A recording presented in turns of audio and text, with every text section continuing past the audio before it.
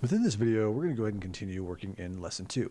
And specifically, we're actually going to be working through the Interface Activity 2, Unbalanced Forces. So of course, go ahead and follow along here inside of the PDF and follow along here inside of the video. So within this section, we're going to go ahead and play with the unbalanced forces. And something that's really nice about the Unreal Engine is that when anything is simulating physics, we can actually change its mass just by changing its scale. So what we're going to do is use the scale tool. So this one right here. And when we do this, you'll notice we get a very different kind of gizmo. Now, what I want to do is make sure that it is very clear that what I'm grabbing is the dead center of this gizmo. So this little white section that's right here. And when I'm clicking and dragging on this, and I'm going to drag to the right-hand side, you'll see it gets smaller. And when I drag to the left, you'll see that it gets larger. And as it gets larger, you can see that its mass is actually increasing as well. So this is where some fun stuff starts to happen. So what I want to go ahead and do is move this up and kind of launch these up into the air because we're working with the lever here. So with this one selected, let's also go back to the move tool.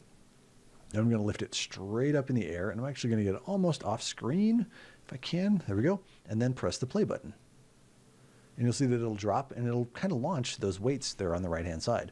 So let's go ahead and hit escape and stop that. And let's kind of alter this a little bit. Let's go ahead and grab these two and go ahead and move them over. Set them right there on the edge. And now when I press the play button, see, we really get them to kind of move. So go ahead and pause the video for a moment and play with that. So let's take this a step further and actually create some very unbalanced forces. I'm going to go ahead and zoom out a little bit. I'm just going to use my scroll wheel here. And I do want to snap this back down to the lever surface. So with it selected, I'll just press the End key on the keyboard. Remember, you can come up here to Actor, come down to Snapping, and go ahead and snap to floor if you need to as well. So this lever actually has some really interesting things built into it. We do have a couple of widgets. You can see one here and another one right here. So let's go ahead and play with this one right here, this lever lock. It stands for lever location. And if I select that and I start to move it back and forth, you can see that I can actually change where this is going to be in relation to the fulcrum. So if I push it all the way over here and I press play, you can see now I get kind of a ramp situation.